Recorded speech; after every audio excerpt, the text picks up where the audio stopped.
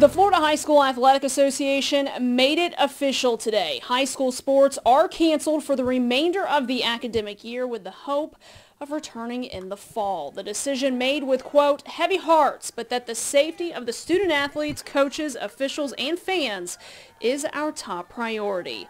The decision comes on the heels of Governor DeSantis mandating distance learning for the remainder of the school year. And while Big Bend coaches and athletes understand the decision, it doesn't make the loss of their senior year any easier. I think it's been coming for a while, but it still definitely hurts that my senior season's officially over. I don't get the chance to play with those girls again. I know we had a few seniors that were really looking forward to the season, and it's kind of heartbreaking for them. We were hoping we'd still be able to finish the end of the season. Since we're not going to have any more this year, I guess it'll be over.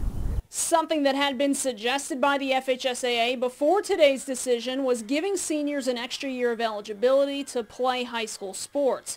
In today's announcement, the FHSAA confirmed that after reviewing Florida statutes and FHSAA bylaws, there will be no additional eligibility given to student athletes, something that most athletic directors understand. It would, in the case of a senior, many seniors, violate, the age limit, which is really something that is held to a very high standard. I just don't see how it could have possibly happened. It's great in theory.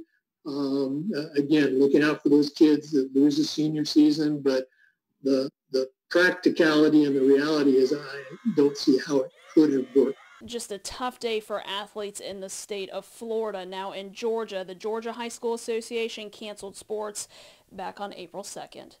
In Tallahassee, Allison Posey, ABC 27.